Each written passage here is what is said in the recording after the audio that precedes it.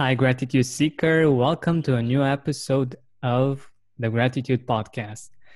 Today, we have a really special guest. She has published more than 50 dog related books and is an Amazon bestseller. Laura de la Cruz has been involved with dogs for 15 years, and her primary focus is herding. But I will let her tell you more about herself and her work, and afterwards why she's here and what we will all have to learn from her and from her experience. Laura? Hi, how are you? Everything's great out here in the middle of nowhere, New Mexico. I'm just saying. So it's a real honor to be on your podcast. Thank you for inviting me. So you want me to just kind of give you an update of who I am and where Yeah, I'm coming totally. from? Yeah. Okay. There was a time when I just had dogs and I actually wasn't a dog person. And I tell people that there's really three kinds of people, people who don't have dogs, people who have dogs, and people who are dog people. And dog people are the people who consider their dogs to be part of the family. Their lives kind of revolve around their dogs just a little. And that's sort of how I live my life and how I ended up where I am actually. About 15 years ago, I got a border collie. And in the process of learning to work with this high drive dog, I got involved in herding and became a herding judge for the American Kennel Club and a herding judge for the American Herding Breed Association.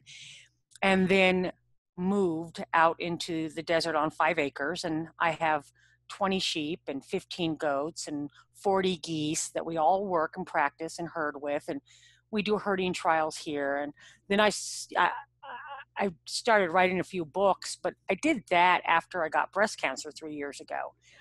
And when I was doing my recovery and doing my chemo and in bed, I ended up sitting in on a podcast webinar training that a gal did, the book ninja. Her name's Kristen Joy. She's really super smart and super talented. And she teaches you how to do these journals. So the next thing I knew, I was doing dog-related journals and started publishing and having a lot of fun doing that too. So here I am. I teach full-time at the college in Las Cruces, New Mexico. So I commute about an hour each way and listen to podcasts on the way now. And as a result of that, and like you, I decided to start a podcast, and I started that in January. And it's called the Leash Up Podcast. And it's for people whose dogs are part of the family. And, you know, they sit on the couch with you and eat popcorn and visit, you know, they're there with you, not chained up in the backyard somewhere. Mm-hmm. I think this is amazing. I've had an experience. I'm usually a cat person. But recently I had an experience with the dog of a friend, and she was so so friendly and so loving, and I just fell in love with it. And it was really an interesting experience. It really changed my mind regarding dogs. And you could feel her. You could see the fact that she's filled with love, and that she wants to be with you, and she wants to be there, and she wants to play. And I think this is amazing. Yeah. Well, and I think that dogs are the epitome of gratitude.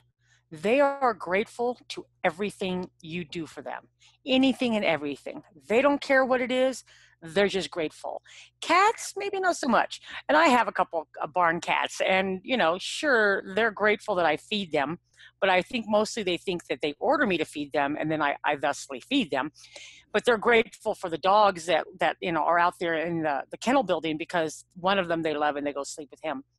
But dogs are always grateful. I mean, they approach life from such a state of gratitude that it's hard not to love that. Yeah, totally. They are like, for every single thing they are so happy, and they are ooh. Right? Yeah, Yeah, exactly. totally. I It's love true. that. I love that.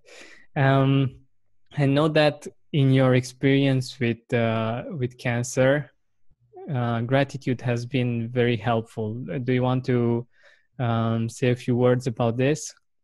Sure, and I think that everybody has their own story when it comes to cancer. So I don't think that, mine is maybe that unique or, or that different or that common. I don't know. I just know it's my experience. And so I was extremely lucky in that I started menopause and I was having a lot of symptoms. So I went to the doctor and I said, I want some estrogen. And they said, great, but you need a mammogram first. And I went, yeah, sure, whatever. I've had those before, no big deal. Yeah, it was a big deal because I had two tumors that you couldn't even feel. They were like tiny, but we caught them early. So they immediately, rushed me, made me an appointment 5 hours away to see a surgeon. We did the surgery. I had a mastectomy. And then I had to go back and have another surgery to double check my lymph nodes. And then I did some chemo. And throughout that entire process, I learned that if you are blessed with people in your life that will stay by you during those difficult times, you can really learn what gratitude is. I'm extremely grateful to the people who went out of their way. Everybody from my nurse practitioner who was the one that helped diagnose it, to my friends and my family that were showing up with food and taking care of animals. I have a friend, his name's Kyle. He lives 4 hours away. And when I told him what was going on, and he's 30 years younger than I am, he's a young guy. He's working up north. He's got dogs. He's got family up there. He called me back and said, when do you need me there? And how long do you need me? And I said, okay, could you come down for like 5 days and help take care of the dogs? He said, I'll be there. And he told me later that when he went to tell his parents, both his parents, and they're divorced, both his parents said, just tell us how long you need. We've got everything up here covered. They didn't even know me, but they said, you do whatever you need to go help her, and we've got this covered. So he came down and stayed for 5 days and took care of all the animals. My friend Joan, who lives about 30 minutes away, would stop by every morning on her way to work, feed and take care of animals, and then on her way back, stop and feed and take care of animals. She put in a lot of early mornings just coming over and helping out like that. And people who just give generously like that, you can't help but be grateful, because that level of kindness is, just unbelievable. It still, makes me, I can understand how people could be that kind. I think this is so beautiful, and it's in moments like these when we can't control everything and we can't do it all ourselves that we need other people, and we see that they help us generously. We feel we feel so blessed. It is a blessing. And the other thing I think, and this is one of the things that I kind of knew going up to that, but this sort of reinforced the whole thing for me, is I always found myself finding gratitude in the moment. So I would find myself stopping and going, I'm really glad I'm alive. I'm really glad, I'm very grateful for the things that I have. My life is wonderful. Even when I was sick, I was grateful. And so being able to catch those moments as they fly by, for me, was extremely helpful. That, I could say, this is why I'm grateful, and that makes me feel better. So it's kind of like wake up and be grateful, think about it, because it's right now in this moment. That's where the gratitude is. Totally. So if you could give a definition, a personal definition of gratitude, what would that be? To me, gratitude is like a state of thankfulness, in that moment of almost clarity where you see just how blessed you are. And sometimes, like I said, it's just a moment that flies by and you're like, wow, this is great. I mean, I love my life and this is wonderful. Sometimes it's more obvious.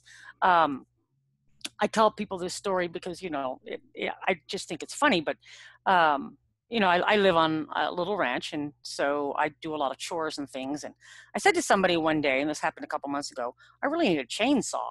I've got some trees that fell down. I need to cut them up. And so I need to ask somebody or find somebody who might have a chainsaw I can borrow, or buy a chainsaw. I need a chainsaw.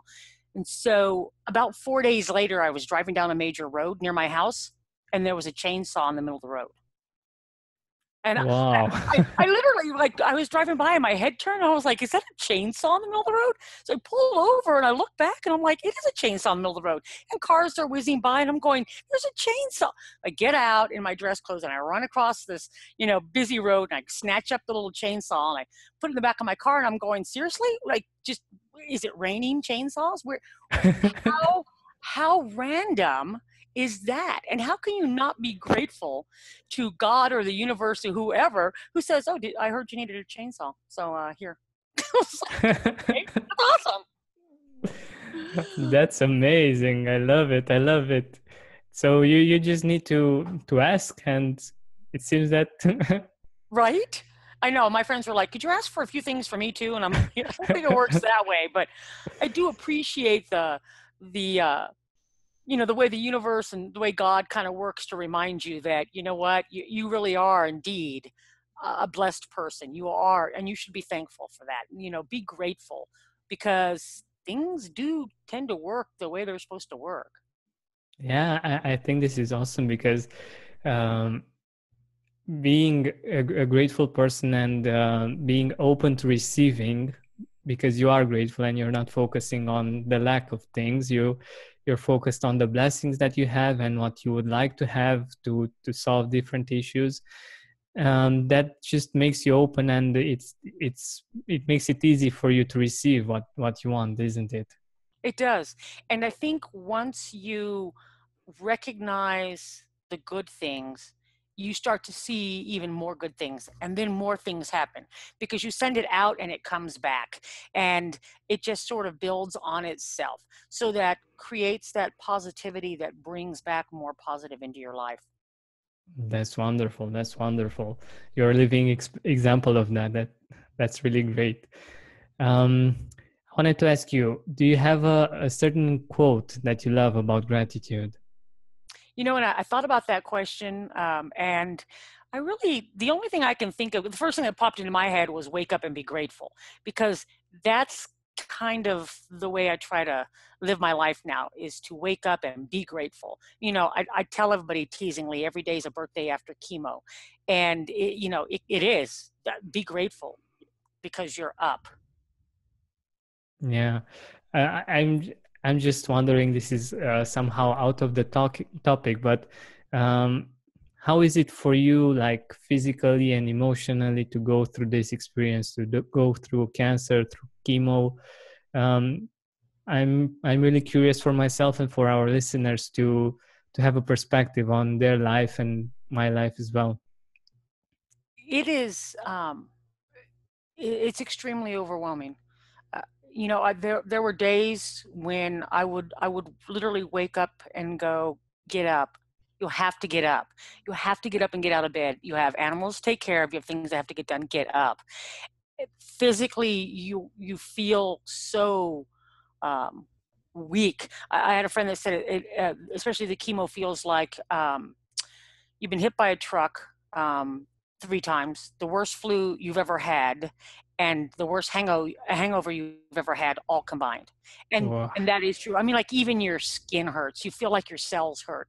Everything hurts. So just saying, get up, go, do, and forcing yourself to get moving and get out there. It's hard. It is super hard. If you're lucky, you have people that are supporting you, though, and that makes it easier. I can imagine, and it's usually when we have these kind of experiences when it's really hard. I think that it wasn't very easy for you to be grateful when you were in so much pain, right? It was hard, but you know what? I will tell you this too. A lot of times when this happens, it happens so fast that you almost don't have time to process it. I think I had my mammo in, what was it, August. And between August and September, I had an ultrasound, biopsy, and I was seeing the surgeon up in Albuquerque, all within about 3 weeks. And then we were scheduling the surgery 2 weeks later. And then as soon as the surgery was done, I was starting chemo. You almost have no time to even process it. So you're just kind of spinning as you're going. I mean, you don't remember much because it's just so overwhelming. Then afterwards, it all hits you. That's when you have time to process it, and you're just, for a lot of people, that's when kind of the anxiety and the depression starts, because you just realize what you went through. It's like a post-traumatic thing. And then you have to force yourself to, again, look at the blessings, focus on the positive, and be grateful for, the fact that you're still alive. Yeah, totally. But what did you do in that period, or what do you do generally to be grateful when it's hard to be grateful? One of the habits I started during that time, and it sounds kind of weird, but it's helped me out a lot, is when I wake up, because there were a lot of days when I woke up and I didn't want to get out of bed, and I had to make myself. But when I wake up now, I take the alphabet and I go through the alphabet, and with each letter, I come up with something that I'm grateful for. Wow. So, A, antelopes. And I actually try to do a different thing every day, so that it forces me to think. B, I'm really grateful for the bees that, they seem to be disappearing. C, for coffee. D, for dragons, if they existed. I'd be grateful for that too. So I go through, that's 26 things, if you're looking at the English alphabet, that you have to consciously think of, what am I grateful for, and go through them. It's not that bad with the easy letters. I'll tell you, with X, I do X-ray a lot. I'm just like grateful for the X-rays. Thank you. But the other letters aren't so bad. Yeah, I can imagine you really need to think about that. But isn't it hard, like in the morning when you think about all the chores that you need to do to have this habit as well? How do you do it? Oh, I do it in bed when I first wake up. So when I'm waking up, I'll sit there and wait for the sun to come up, and I'll do that in my mind, and then I get up and start taking care of animals and taking care of dogs, and I go out and train and get ready for work and do things like that. Yeah, that's beautiful. I think this is a great tip, gratitude seekers, to give yourself this time in the morning when you wake up to do this exercise and to start your day with a whole new energy. Yeah, it's extremely helpful. I have to say, you wake up, if you do that, you're extremely positive for the day, because you're just thinking, wow, it's a lot of things that are really good. Yeah, exactly. It's like 27 things each day. You will, the beautiful thing about this is that it sets your mindset, and you get to see other things as well, because you search for them, because in the morning when you woke up, you search for the beautiful things, and afterwards it becomes so natural to just see the beautiful things. Yep. I Yes, it love does. it. Yeah. I love it. So I'm guessing that I might be wrong, but I'm guessing that you weren't this grateful all the time. Like, I don't know, maybe 10 years or 20 years ago. Um, Yeah, it was, when I was growing up, and like a lot of people, I didn't have the best childhood, and life wasn't a, bed of roses, and I struggled. And I was very angry for a long time, until I realized I needed to get over that. So until I was probably in my 30s, I really didn't understand the value of gratitude. And even then, I wasn't as proactive about it as I have been in the last few years. And, I think that comes with age and wisdom. You get older and you realize, you've been pretty lucky. Things are pretty good. I mean, overall, life is great. Be grateful for that. yeah, exactly. Um, I can't say that with time, because I'm not very old, but yeah, I think this is amazing. The fact that you got to have this experience of gratitude and actually choose it, not like just do it because you should, because you Right. actually live it and you actually feel it. And I think this is the most powerful way of doing gratitude. Thank you. Well, and I think, like I told you before we started, I'm super impressed with your concept of this podcast. When I saw this, I went, "Wow, this is genius!" Because to be able to listen to episodes where people are talking about gratitude, even if you're only listening to one a week, that's part of that building, like you said, that mind frame for a more positive outlook so that life will be easier. Because I will tell you that, as somebody who tried doing life as a angry, bitter person, it's a lot easier when you're happy and grateful than being in a bad mood all the time. So letting go of, the negative and focusing on the positive is a much better way to live your life. So I think your podcast has the potential to really help a lot of people. Thank you. Thank you. I really appreciate it. And I hope it will. And I think that it is already. Yeah, I know. I think it will. I think it's awesome. I think it's a great concept. So now you need to write a book. Yeah, totally. I am thinking about it, of course. Good. So, what I wanted to ask you is like, before you were 30 and you weren't that grateful, what would you tell your younger self about gratitude? Like, what, with the wisdom and knowledge that you have and the experience of life that you have now, what would you tell your younger Laura? Well, the first thing I'd say is let it go. It's not worth holding on to the negative, and be proactive in finding the positive. That's going to make life much easier. That's great. That's great. I'm thinking the same way, and for many, it might be something that might be like fake somehow, because they think that they should be happy naturally and they don't need to do anything about it. If they have like they do what other people expect them to do, they should be happy. And in my experience, at least, if I don't choose it, if I don't Right. focus on it, it doesn't Right. happen. Oh, yeah. No, I learned happiness is totally a choice. It is a total choice. It does not happen by accident. You need to, like I said, you need to be in that moment going, I'm happy with my life.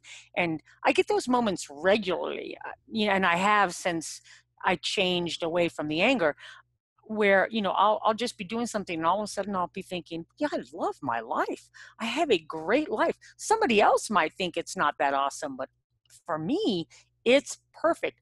But it helps that I'm doing what I love, and and that I've worked to become a more positive person. Yeah, I think this is the way to go, actually. Yeah, A- no, I and agree. I think that having all of those dogs really helps. Like they are teaching you gratitude each day, I think. They are, yes, definitely. And then they break your heart and leave you because they can't live for forever. But yeah, Yeah. there's gratitude in that too. When you lose a dog, it can be extremely hard. And I've lost 3 in the last since I got cancer. So Wow. it's been tough. It's been tough, but I'm so grateful they came into my life. But I think it's also a great reminder of the fact that we need to enjoy the the moments that we have, and realize that it's not going to be forever. And this is all we have, actually. Right. That is exactly it. Yeah. Enjoy the moment. So, do you want to mention a few people in your life that you are grateful for? I'm very grateful to my sister, Helen, both my daughters, Danielle and Rochelle. And like I said, my friends, Carrie, Joan, Kyle. There's just been a whole bunch of people who have been there for me. I'm very grateful for my job, for having the opportunity to be able to write books and live where I want and do a podcast. My grandchildren, in particular, Brooklyn and Paul Anthony. Brooklyn and I are starting a podcast this summer. Oh, on New Mexico. So it's going to be called Enchanted New Mexico. And her and I are going to travel around New Mexico and interview people in weird, wacky, fun places doing weird, wacky, fun things. She's 13. So we're going to have a lot of fun. And I'm very grateful to have that oh, opportunity that's with her. so cool. That should be a Yeah. lot of fun. Yeah, I It's going love to be it. a I love it. blast. Yeah. Great project, great project. All right. So, do you have a certain book that has helped you in your life, in your experience? Not really. I think like you, I probably have 1,000 books on my Kindle, and I read books all the time. So I go through a lot of books. I started listening to Joel Osteen, and a lot of people don't like him, but I'm going to say that what I do like is he talks a lot about gratitude, and so some of his books have been particularly helpful. Hmm. My sister kind of gave me some of his CDs, and I listened to them, and I like people who focus on gratitude and positivity, and that helps a lot. Totally, totally. Hmm. And your books, what are your books about? Tell us a bit. Well, under my name, I write a lot of the Lee Shup's 101 Reasons I Love My Border Collie, Briard, whatever dog you have, and I'm working on more of those. I also have written a couple of journals under a pen name, Lana Dune, which is like the Cancer Gratitude Journal, because I really felt like one of the things you needed to do was start focusing on the things you were thankful for. So I do some health and wellness journals under that name, Lana Dune. And the panic attack journal, the migraine tracking journal, some of those health journals, just some mantras for meditation, thankfulness journals and gratitude journals that I've done under that pen name. That's wonderful. And where can people find you? Where can people see your work? All of my books are up on Amazon and they can find them there. They can go to the Lee Shup podcast, which is already being produced, and they can tune into the Enchanted New Mexico podcast when we get that started in a few weeks. And we have, I'm on Google, on Gmail. So if you want to reach out to me at leashupdogtraining.com, you can find me there too. Awesome, awesome. Thank you very much for being here with us and for sharing all this wisdom. I loved having you on. Thank you. Well, thank you. And thank you for your kindness in having me as a guest, even though I did mess up the first time No and scheduled it problem. at the wrong time. And so I was thinking, well, what a sweetheart to just be so patient with his guests and so understanding of time differences and confusion. And that, by the way, is one of the after effects of chemo, is sometimes things kind of get foggy. They call it chemo fog. And I still have that. So your kindness and generosity and being patient with me, I'm very grateful for. Thank you. Thank you. I really appreciate it. Thank you.